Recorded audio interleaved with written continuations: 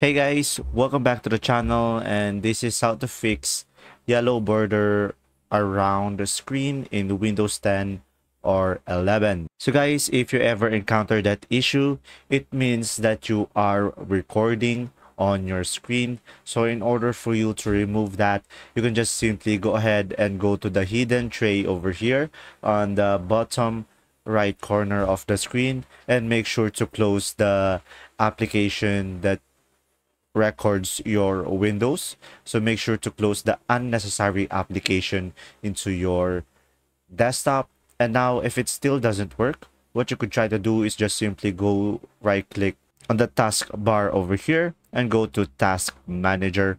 And now from here, just simply close the application that is recording on your windows. Or in other cases, it might be because of a snipping tool.